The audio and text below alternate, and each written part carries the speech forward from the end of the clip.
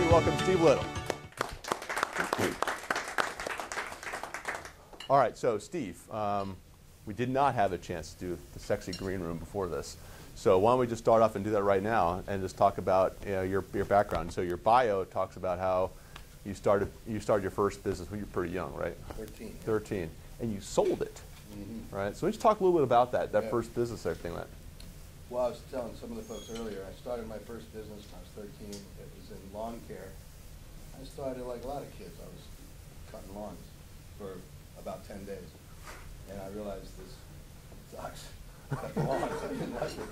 You know, but it was a way to make some money. And it didn't take me long to figure out that, well, I mean, I can charge more for the lawn and get somebody else to stand behind the lawnmower. I don't make as much money, but I can get a lot more lawns. So I started building it that way. And I got to a point where I had pretty much everything in the neighborhood I could reach with my bicycle. And I noticed one Saturday that I spent my whole weekend going from door to door, basically reselling every job. I did it last week. You know, hey, Mr. Jones, I'm going to come back next week. Right? And at the end of the summer, I noticed that I started to hear, well, no, give it an extra week. It's not growing that fast. So I was walking down the driveway one day, and I realized that this is costing me a lot of money. I mean, I've gone from every week to every other week, sometimes every 3 weeks. You know, this is hard. I don't like doing hard stuff. I like doing easy stuff. So I came up with the idea of a semi-annual and an annual contract. I went back through the next week and told people I had a new idea and that if they would sign up at a flat monthly rate, you'd take care of their lawn, you'd take care of their snow, you'd take care of the sticks and the leaves, and you just basically take care of the outside of the place. And almost everybody took that. I mean, there were one or two people who didn't. Some people didn't want a year, they wanted a half a year, some wanted a quarter. So, we made adjustments and accommodations. And, so that's ended up being pretty successful. And it also allowed me a lot more time to get more clients. So, I could hire a lot more laborers because I had a predictable business model, I could see what was coming, right? And the billing was automatic. So I could go out and hire people. I didn't have to worry about having a whole bunch of people standing around in my desk, my yard, waiting for work. And, so that grew, did real well. And then my dad came home one day and said, I've been transferred, we're moving. I said, but Dad, well, I'm going to do a lawn care business. Now, you have to understand, he wasn't involved. He didn't realize that I had an entire warehouse full of equipment. He thought I was out there pushing his snapper mower everywhere. He said, well, what do you mean, son? Just have to tell him you can't cut the grass anymore. I said, nah, Dad, I don't think you understand. So I pulled out the books, right, showed it to him. And I was like, oh my God, I can't believe you've been doing this. This is incredible. You're making more money than I am. No, that's not true. But anyway, so, so he said, well, I don't know, what should you do? He was an engineer, so he didn't understand any of this. I said, well, I think we should sell it. I mean, somebody will buy it. Look at all these contracts. And I think I was saying to the small group earlier that was really the key for me. While I didn't realize what to call it at the time, what I realized was that the real value of that business was in that book of contracts. It wasn't the equipment, it wasn't the labor, it wasn't even the revenue. I think one of the fellows mentioned revenue. It really wasn't. The companies that were interested in buying it didn't really care what it made because they could do 100 times that in volume with the list of clients that I had in that book. And that's why it was so attractive. Yeah. So one Saturday, about 2 months before we moved, I made my dad drive me to one of the big local lawn care shops. I made an appointment with the business owner and went in with had a big binder, anybody in high school or grade school had the blue cloth cover, right? And I wrote on there in magic marker, my big book of business. And I went in there and slapped this book down and flipped through it with the guys, and their eyes just popped out of their head. They're like, oh my God, this is like pure gold right here. So I had a guy who offered me about $185,000 for the business. And, I said, well, that's pretty good. As we were leaving, my dad said, okay, well, congratulations, son, that's amazing. I said, oh, no, we got to go to the next guy. Well, I'm not stopping with this one. Wow. We ended up selling it for a little over $220,000. Wow. When I was 15 years old. 15. And then my dad said, you make more money than I do. That's the story. So So to take us out from there then, so you went to, I think you went to Richmond, right? University of Richmond. Yeah. Right. Yeah. Yeah, why'd you even go to college? I mean, if all of a sudden you're Yeah. that's a good question, right? I mean. It is a good question. It was a have to do in my family. Right. No options. You know, it was just sort of, we were brought up that, you know, this is what you do. Right? And the deal that my family had made is you go for a minimum of 2 years, and if you get through that and don't want to do it, then quit. But you have to go for at least 2 years. And I think that was smart. But, you know, during those 2 years, I started a lot of different businesses. I don't know that they're not so much businesses as money-making schemes, but, you know, I made a lot of money, so it was good. Yeah. One of the ones that people like is, I was walking, I don't know if you know the university campus, but I was walking from my dorm to the Robbins Center for a big event. And as you'll get a common theme, I didn't like walking, and there was a beer truck going there, so I hopped up on the foothold of the beer truck and was talking to the driver and found out that nobody had the distribution rights for the fraternities. So I got it. Right? And so I ended up being the beer distributor for all the fraternity events on campus, which made me really popular. I learned that I could sell the same beer truck 3 times in one night. That was good. That was a good money maker. Wow. And so what, can you just, why don't you just keep going? I mean, tell us your entrepreneurial story before I stop you and more about this. I mean, because. So I did a bunch of little stuff like that, you know, just always looking for ways that I'd see something and go, well, there's money doing that. Yeah. And I could get some people to do that, we could make some money. Just a lot of little things like that. And then I actually did quit school after 2 years because I had started a cabinet company, which had grown into a Class B general contracting firm. And I got a exclusive contract with British Petroleum. I'm going to really date myself. This was back when gas stations were going convenience stores. It used to be there was a real gas station. There weren't, you know, you couldn't go and buy chips and water and stuff. Right. And British Petroleum was renovating all of their gas stations on the eastern seaboard. And we got the contract, so I didn't have time for school. So we just started doing that. How'd you get the deal?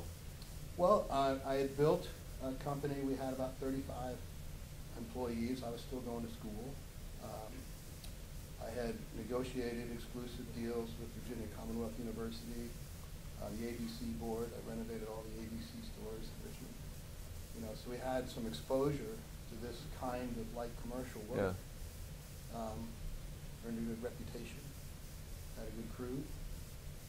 So Wow. in a bid, you know, I mean, it's pretty straightforward. So keep going there. So you had the cabinet making business that would turn into a Class B Yeah. general contractor. Yeah, what happened there was, you know, I was making cabinets, and then I got some restaurant deals, so we went from cabinets to fixtures, a couple of law firms, you know, Putnam Williams, you might know that firm, pretty big firm down there, and we, you know, the executive suites wanted all walnut cabinetry, so we did all that. It's good jobs. Yeah. And lots of exposure, because those guys start sharing names, and next thing I know, I'm doing restaurants, right, where you ever been to, you know, all the fixtures, the counters, Right. tables, all that. You have to make, somebody has to make all that stuff. So we had, you know, pretty big factory cranking out this stuff. And one day I got a job to do a fire renovation for a general contractor, and he liked my work so much, he came to me and said, okay, tell you what, you do all of my cabinetry, and I'll teach you everything there is to know about being a general contractor. To which I said, okay, that sounds good. We did that for a while, and then he had a massive heart attack.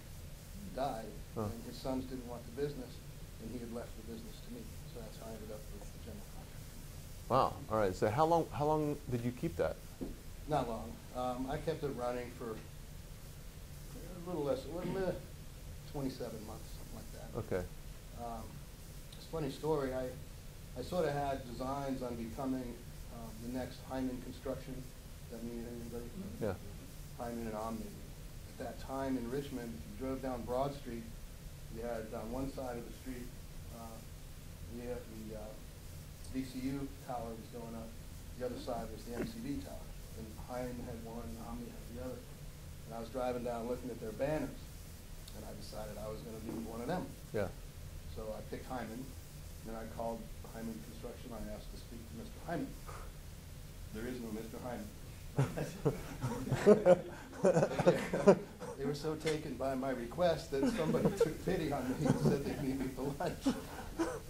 So I met the guy for lunch on Broad Street in a cafe outside. Of course, I walk up, you know, I just left the job site, Yeah. so I'm covered with dust and, you know, construction work. And he walked up in a three-piece suit. Red lunch together. And he sat down and he said, hey, I don't really know why I'm here. Somebody told me that, you know, I was supposed to meet with you. So what do you want to talk about? I said, well, I want to talk about how I make my company like your company. And the lesson I'd learned years ago is if you want to know how to do something, ask someone who's doing it. Right. Because they'll probably tell you. So I went through that story, and he sat there in complete and utter disbelief. So you had one of the top executives in Hyman Construction sitting there at the table looking at me like, what? Are you out of your mind? He finally said to me, look, I don't want to burst your bubble. And he goes, I got to tell you, I've never had a meeting like this in my life. This is insane. You got a lot going for you. But I have to tell you this. I've been at Hyman for 15 years. Not one person in the executive office suite has ever punched a nail in their life.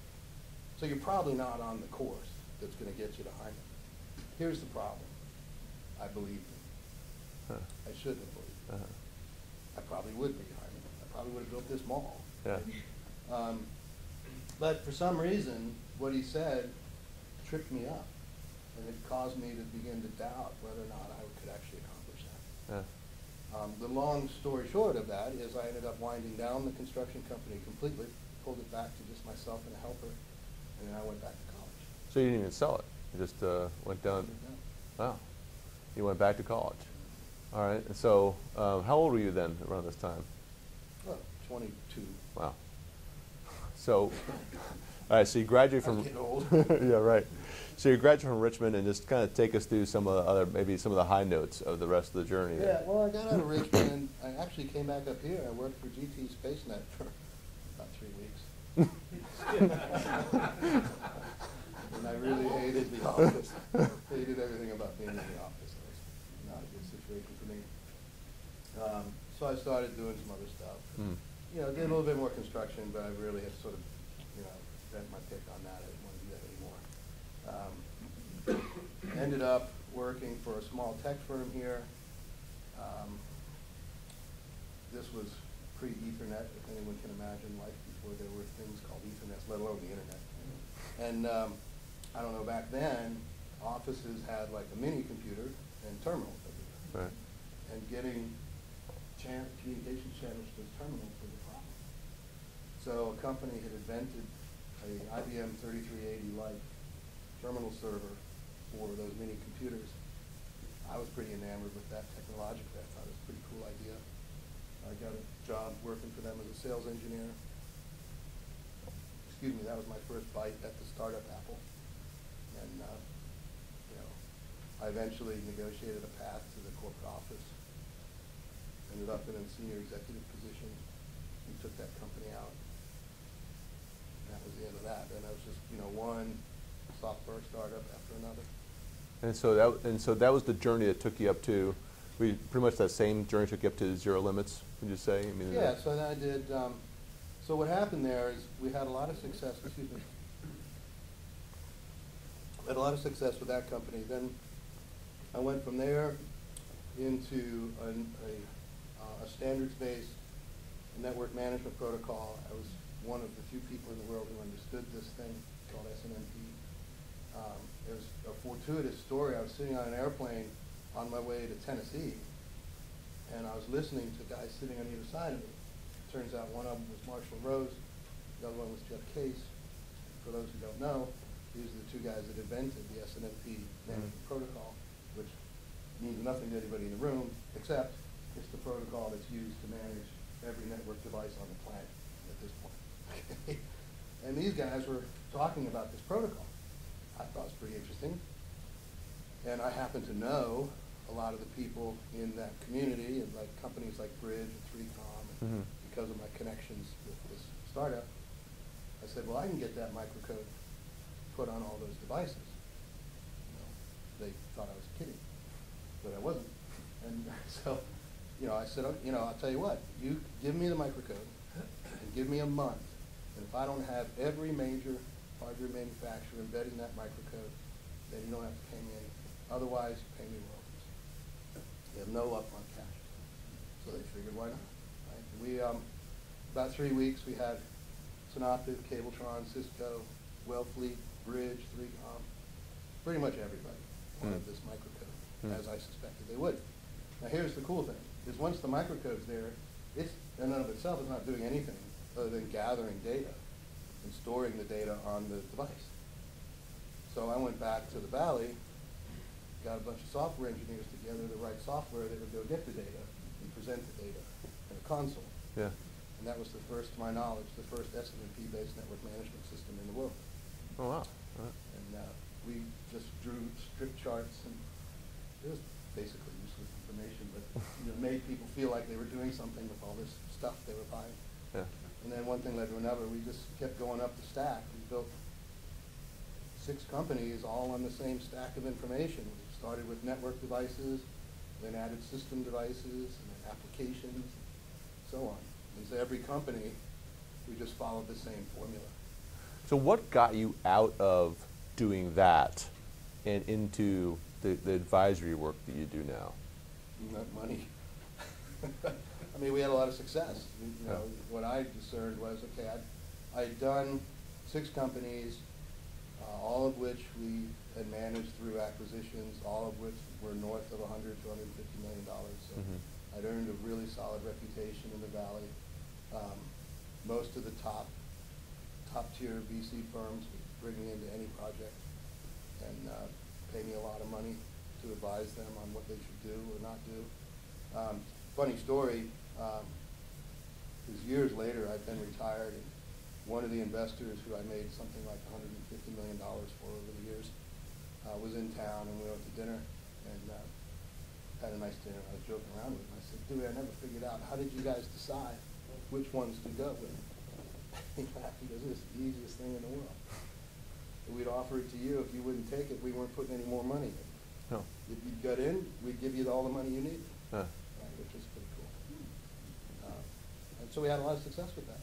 And so when it ended, I retired. Didn't really do very much. I did what you would think a guy my age would do. Yeah. Like nothing.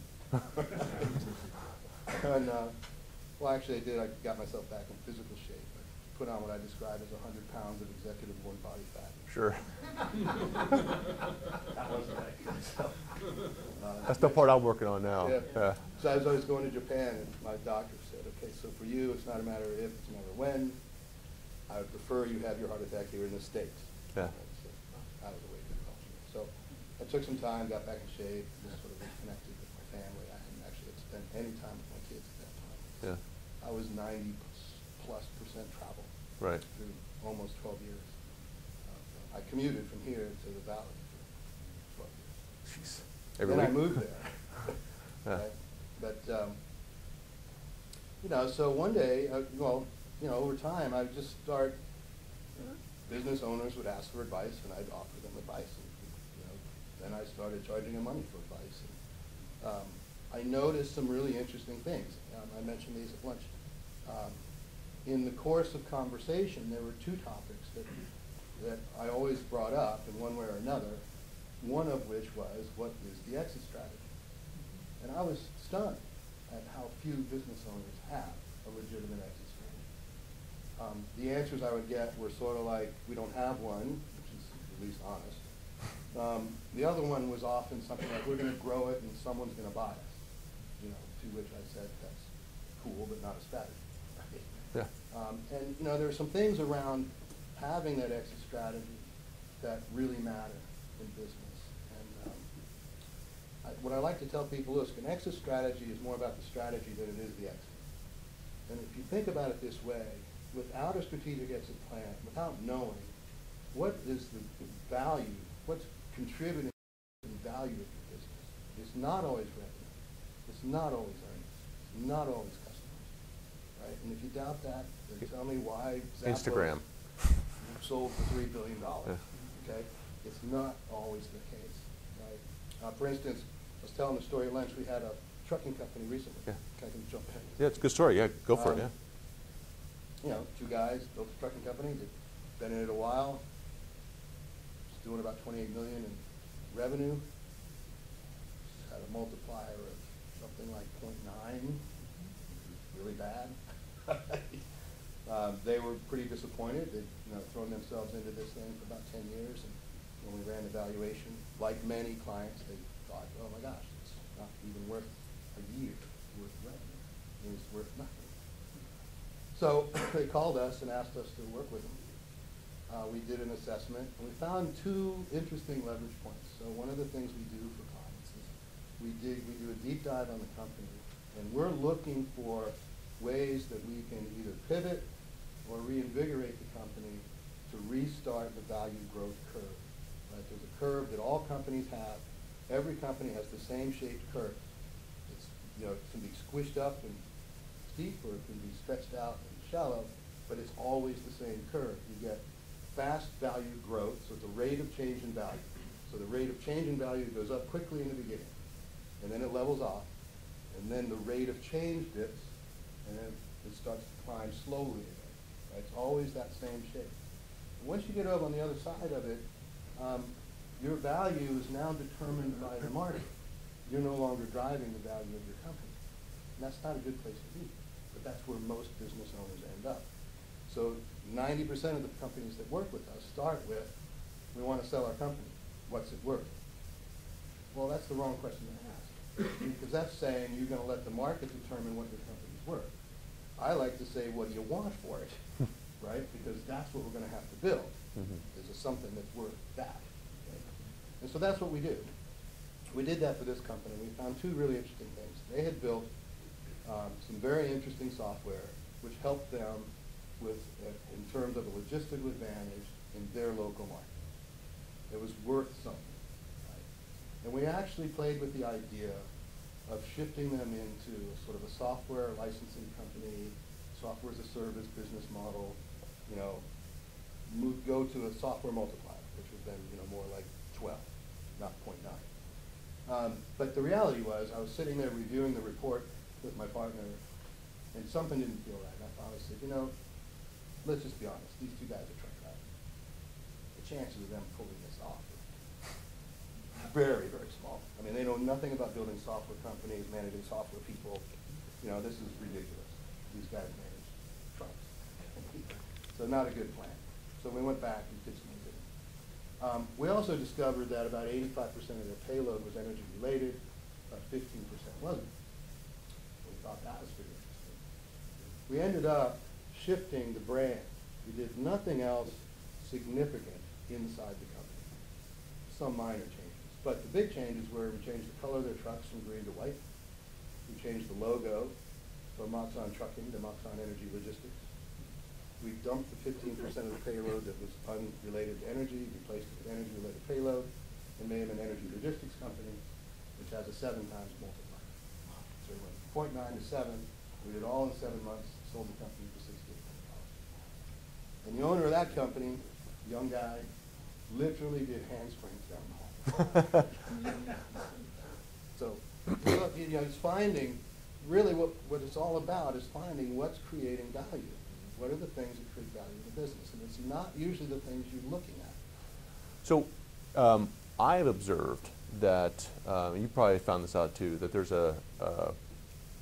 there are people, there are business owners who get it, and there are business owners who don't. In other words, the ones, you said, you have the guys who say, what's your exit strategy? I said, I don't know what it is. And a lot of times they don't even really care about it, because what they're thinking is that they're just going to work it for the rest of their lives. They're never going to get sick. Mother will never go in the hospital.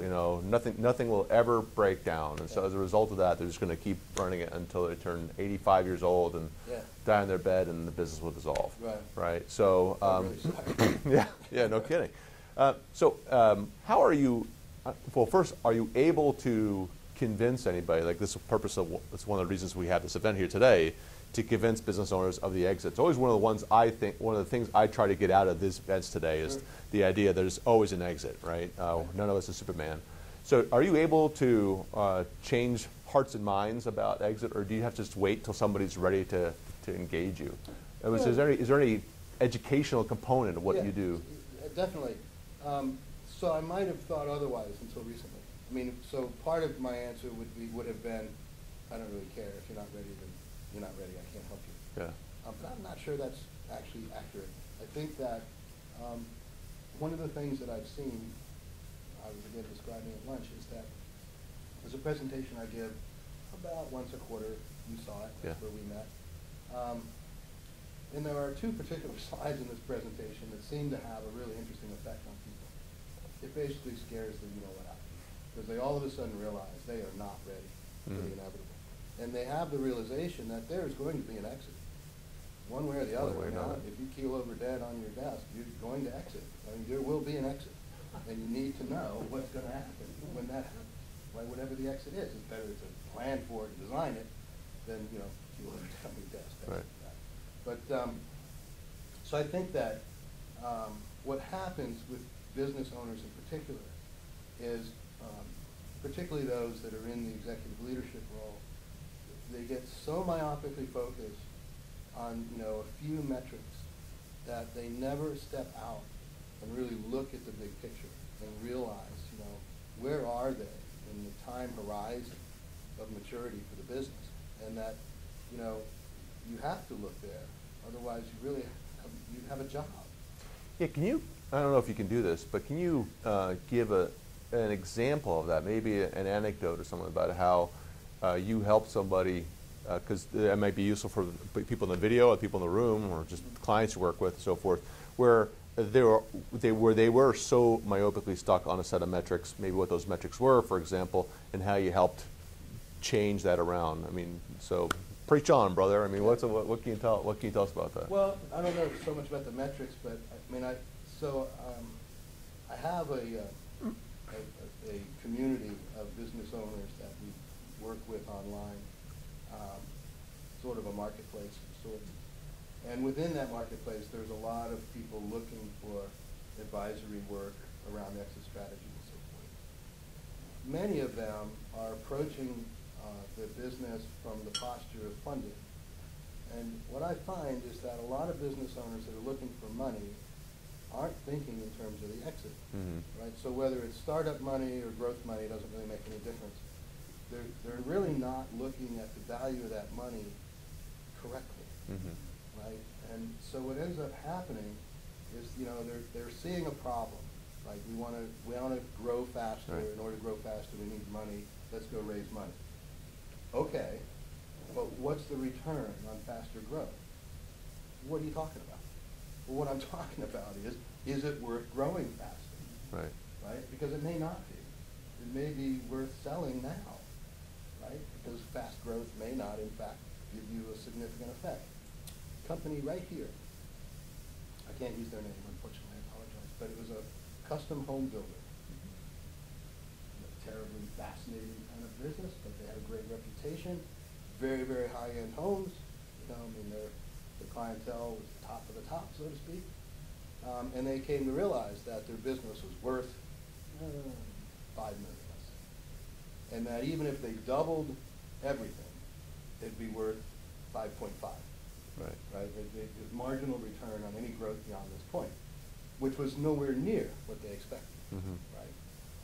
So it was, you know, we helped them come to the realization that just adding more growth wasn't going to change their valuation profile significantly at all. They needed to shift into a much more aggressive posture in the market, change their industry. Long story short, they're 90% through with a pivot we put them on, shifting them to small volume assisted living centers that are marketed in a fractional. So super high valuation. Right? Their valuation is well over 50. Wow. You know, I don't want to make this the entire rest of the day to be a marketing pitch for you, but I don't think I can help it. So what are some typical examples of ways that you go into a company and the thing I'm really trying to find here, just again in terms of the audience, is what are some things that you constantly find yourself having to change? What are some typical, whether mindsets or behaviors or just leadership issues, so forth? Maybe you can talk a little bit about that. Some kind of typical things that you wind up having to attack when you get into a company. Yeah, I think so. The first one is particularly in leadership, executive leadership in particular, is the appreciation or the recognition that the executive may be the limiting factor, which is often the case. I mean, so if you just scroll back a few years when I was doing a lot of the startups I did, some of them were my startups. Many of them weren't. I was the second guy in. The first guy in had to go, right? Now, he did a good job getting it to where it was, but he was not the guy who was getting it to where it needed to be, right? And this is something that they're particularly good at in the Valley. It's somewhat bloody, because a lot of times that guy's not treated real well. But I would try to get in early enough that we could, give him a good home and give him a good package, and give him a job to do or something like that. That makes sense. But what I learned from that is, okay, this is not unusual at all. It's actually sort of the rule. And if the executive running the business doesn't realize that he can outgrow his own capacity to succeed, then somebody needs to help him understand that. Right? And as soon as they get that and are willing, whether it's ego or whatever other personal vesting he has in it, if he'll let go of it and just ride it, it's much more fun, right? I mean, I've told you guys several times already, I don't like hard work. I'd be the first to admit I'm the laziest guy in the library. I don't see any point in it. I think there's a lot of other people who like it. So let me ask you about that really quick. So I heard an interview with Ted Leonsis once, and what he said specifically was that he is going to try, in investments he makes, to hold on to an entrepreneur, I am paraphrasing, by the way, as long as possible, because he was the passion behind the business, and if he loses that passion, that's the thing he's concerned about the company growing. What do you think about that? Well, I mean, it can be. It's absolutely true if he doesn't become, a roadblock, a detrimental force. I mean, I've seen it both ways. I've seen guys, take that role and be happy. Actually, a lot of them are happier. eBay is a great example of that, right? Great example of that. Pierre Almadar, did I say his name? I think they're better off in the better role for them, right? And I've seen others where, it was just a constant battle of undermining and all kinds of other horrible things that end up just destroying the company, so you eventually have to get rid of the guy anyway. But I tend to agree. You want to preserve the minds and the passion and the identity. We were talking about brand a little while ago. I mean, there is a brand component. Whether or not it's leverageable is something else entirely. So what are some other things? So we talked about executive leadership. So that's a big one. The other one I think we run into a lot is really understanding, as I mentioned, what's driving value. You'd be amazed at how many business owners have no concept of what's driving value. They believe that it's revenue, earnings, customers, customer relations. Now, those are important things, don't get me wrong. They're part of every good business, that's a fact. But they're not necessarily the thing driving value. And really zeroing in on what drives value is the key. You really put the thumb screws on someone about that, and you'll find out they finally admit they don't know how to figure out what's driving value. They don't know where to start looking. So how can they start looking? I mean, is it basically something where they're going to have external advisors to get them out of the myopia, if you will, or?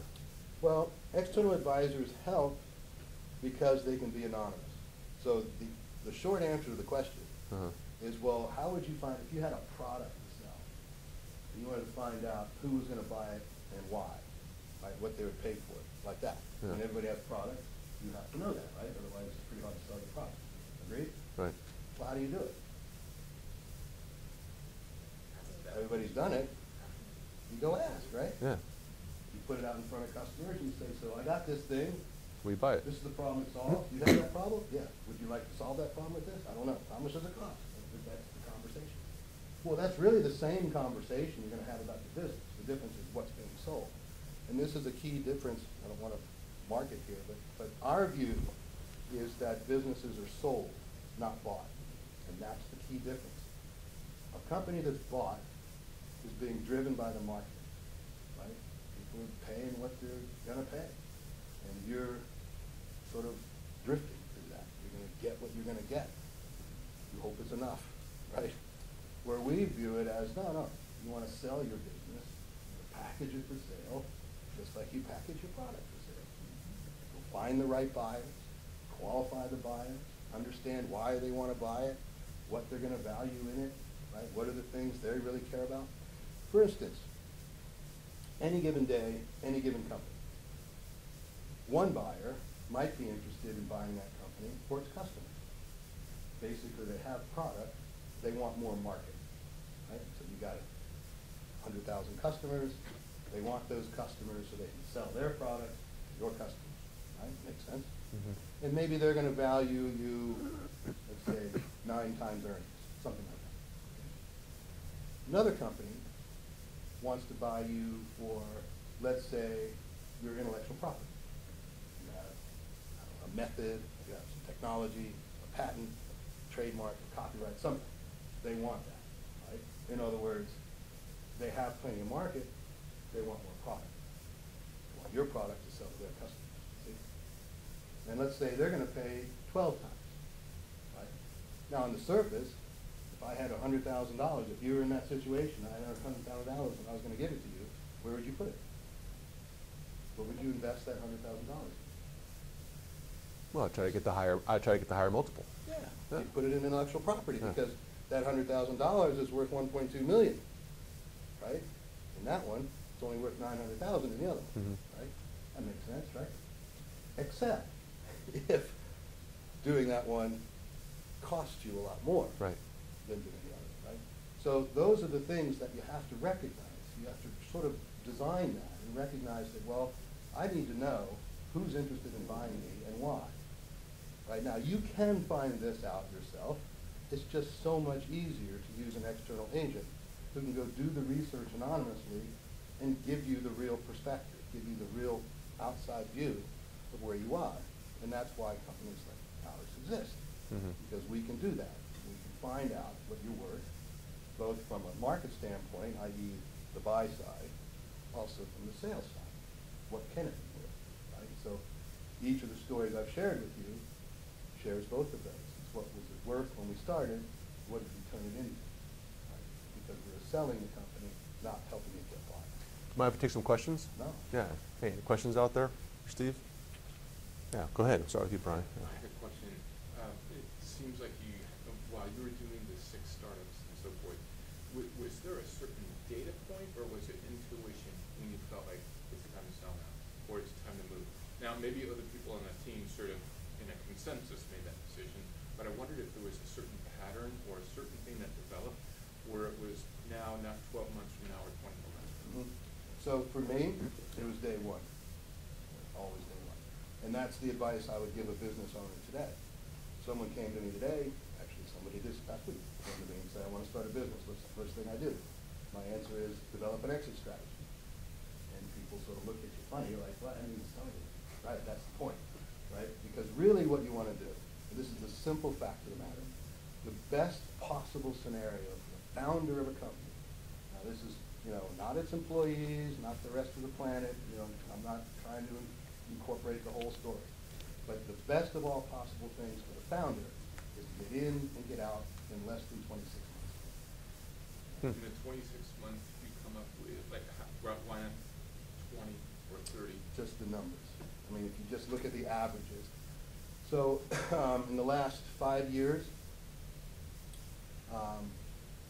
average transaction volume for small and medium-sized companies has been between 35 million and 42 million in acquisition price. It's not a lot of money. The difference is that it's non-diluted capital. So run out 12 years, now you're going to sell for 300 million, but you're still going to get your 20 million. Right. You were just giving up 12 years of your life. So basically, by shortening the window, you're not diluting your company, you're just running it through. Now, so if you just look at the averages, the optimum time is between 22 and 28 months, as it turns out. How does that impact your ability from say day one being launch, if you will, and having 26 months to build up adequate EBITDA to have that multiple be Like, meaningful. you're assuming that the multiple is based on EBITDA. Right. I would challenge the assumption.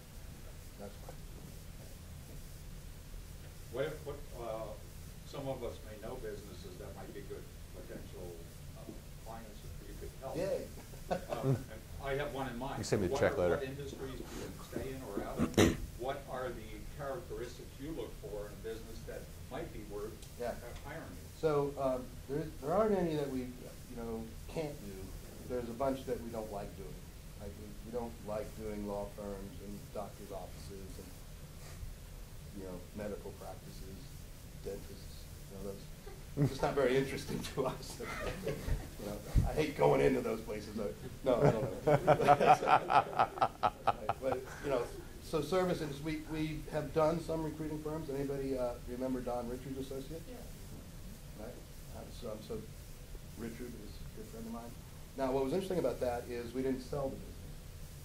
We worked out an entirely different strategy, and it's ended up they've made almost 2.5 times what they would have made had they sold it. What we did is probably akin to what you help people with. Is we help them understand that in a business like that, the transaction itself has all kinds of rough edges because it's there's so much tied up in the personalities of the business, and that it's very difficult to create a clean extraction. So instead of doing that, you didn't have all the branding problems. Right? What we did is we just brought up 2 guys on the inside. We negotiated, in effect, an ESOP, a very small ESOP program. The 2 founders, in effect, retired to their homes in Naples or wherever it is. They got perpetual royalties on a percentage basis, and last time I checked, it's been in north of $2 million apiece for almost 15 years. It's not bad.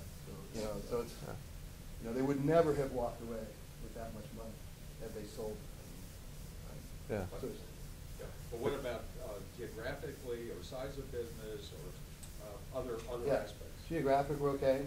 We go pretty much everywhere. The trucking companies in California. We sold anybody see the new cars where you get in the car and it inherits the features of your phone? Yeah. Right, that's the technology we sold. The company was headquartered in Utah.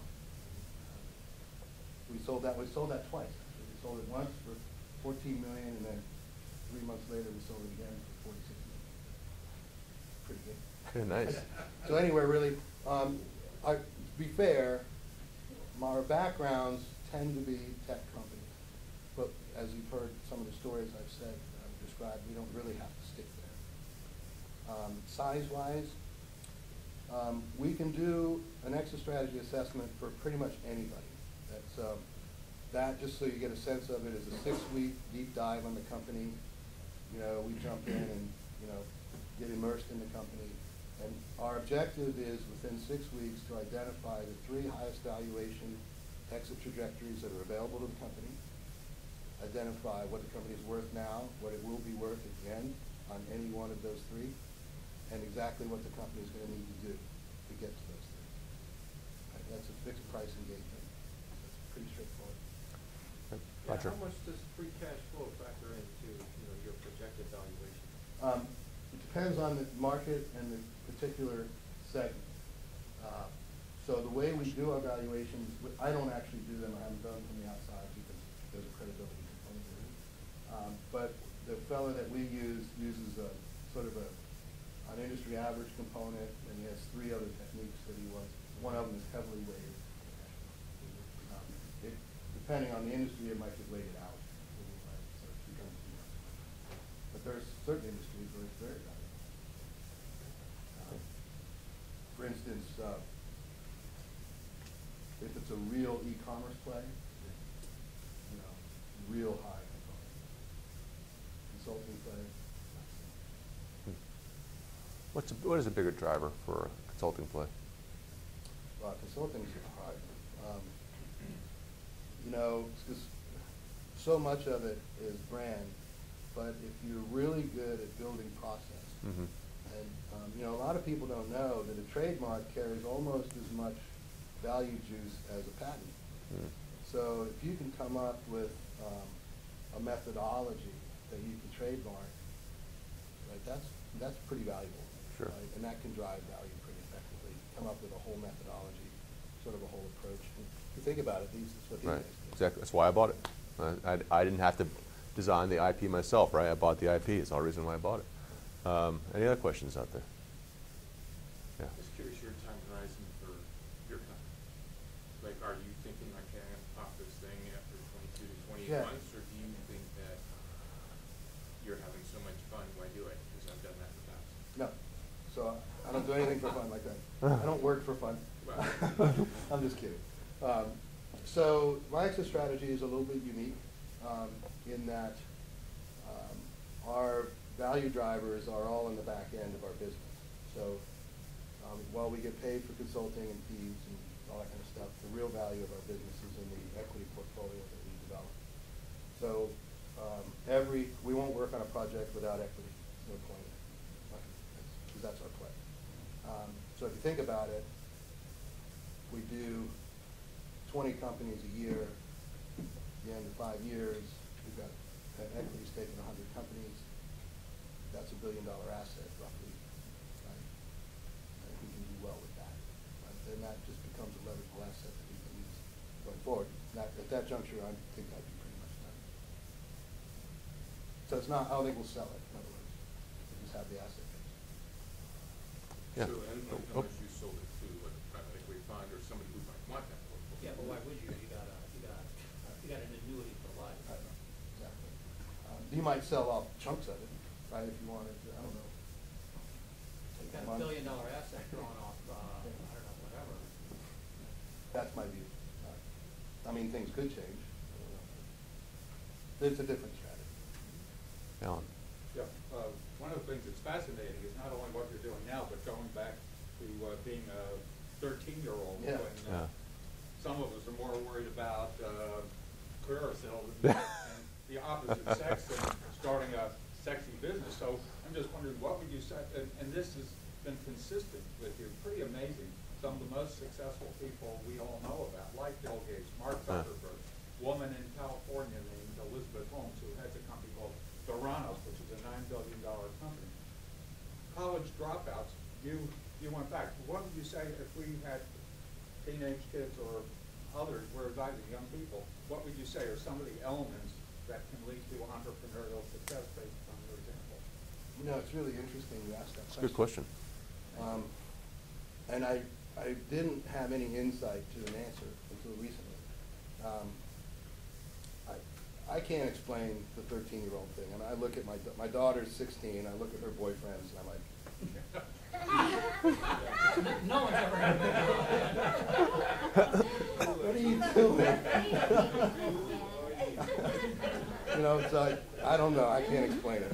You know, that's just not where I was, I guess. Okay. But even for ourselves, I mean, it sounds like one of the elements, which I'd say is in a book called Innovate Like Edison by a fellow named Michael Gelb, is looking for issues and having a sort of solution-minded, That's absolutely true. mindset. It's absolutely true. I think that's something that you can teach, or at least maybe influence, Encourage. or observe, encourage, better word. I mean, we were in Chicago for a weekend not long ago, and we were walking along, and I saw a problem, and I just asked my daughter. I said, "What would you do about that problem right there?" Of course, when she got done looking at me like, asking me a question like that. Worry about the guy over there. Anyway, so we had a long talk about that. It was a bike rack thing, Yeah. so it's sort of a Yes, fun problem. yes, yeah, I was just in Chicago last week, I think they know the problem. They got a big problem with Yeah, bikes. they do. You know, and so we just sort of sat there for a while and innovated some ideas. And we were walking along afterwards. She goes, "So are we going to do anything with that?" I said, "I don't know. Do you want to?" "I'm not going to do it. Do you want to do it?" You know, so I think you could do that. That's probably a good thing to do, get people thinking in terms of Right. seeing problems that exist and helping them understand that, you know, the way stuff happens in the world is that people step out and do something about problems, right? I think a lot of times we just think that somebody else is going to take care of the problem. right? And of course, those are the ones where we go, dang, I had that idea. Right. 5 years ago, I could have done that, right? But you didn't, right? So, you know, it's that kind of thing. So first mover, so get people thinking that, I know that's good. With regard to education, you know, I have to tell you, I'm an advocate of college. I didn't do it well, but I am an advocate for it. I think what's wrong with the educational system, though, it has to do with one of the projects that I'm heavily invested in right now, is that we do it wrong here. We are so focused, and we focus our kids so much on getting in, that we never stop and ask the important questions. You know, it is less important in terms of success, in my opinion, and I think the numerics and the statistics back me up on that. It's less important for you to get in to a top grade university, the possible exception being for professional practices, like lawyers, surgeons, right, and that kind of thing. I accept that's a reality. But for the general person, then it is to find a university or college environment in which you will thrive. So if you could go to a local community college and thrive there, you're better off doing that than going to Yale or wherever. I mean, I don't like Harvard, so I would say. But you know, because I think that what we socialize our kids into, and the real tragedy is parents my age. I look at all my daughter's parents, friends, and they're friends of ours now, of course, and it's like they're all freaked out about getting in. Right. It's like, look, there's 2,800 colleges in this country. They can get in. The fact is that 99.9% of all students who want to get into a college can get into a college. Are they all going to get into Yale or Purdue or Dartmouth? No, but probably they don't belong there. Right? And that's the key. So it's really about investing, in my opinion, in getting to the right place. Now, I reflect on my situation. We got about 1 minute left. And Yeah. I think that's what was wrong. So when I quit school, I mean, I hated school the day I got there. Right? I mean, my roommate walked in, I was like, oh, I'm going to hate this. That was it, right? And so I went from there down. Right? And when I went back, you know, I had nothing to do with the school at that point. I was, you know, years older, lived in my apartment off campus, you know, they were all little kids. Right. So, totally different. So. All right, Steve, any last pieces of wisdom for the group before I get us off the stage here? No, I think that, you know, it's really, just try to stay focused on knowing what's driving value in your business. And if you don't know it, get someone to come in and help you figure it out. It's really easy. You know, I mean, when I look at all those companies, that's the formula. It's always been the same. Now, for me, as I mentioned, I started day one. Right? I perceived that to be my job, get the company into an exit. All right. Thanks, Steve. I appreciate it.